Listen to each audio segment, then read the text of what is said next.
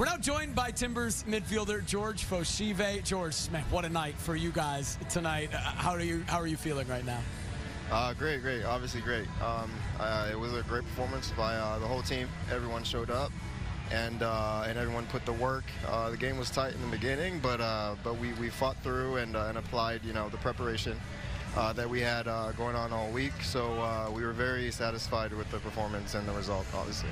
George, everybody will be talking about the 6 goals for the Timbers. RSL, a very good team going forward, but your role in Diego Chara, what was important tonight to make sure you kept in check Rusnak, Krylak, Rubin? What was important for you and Diego? Yeah, obviously that front three and their playmaker Rusnak were very dangerous. So we focused on not letting them be able to get on the ball in dangerous areas, which is centrally. We try to push them outside and stay compact and have them work harder to find solutions. George, playing next to Diego, how does that feel? Tonight, obviously seeing him roaming a lot far forward, but obviously Sorry, I can't hear. George, Liam was asking, playing next to Diego Chara, how was that role? How was that for you, and tonight specifically, how you balance that?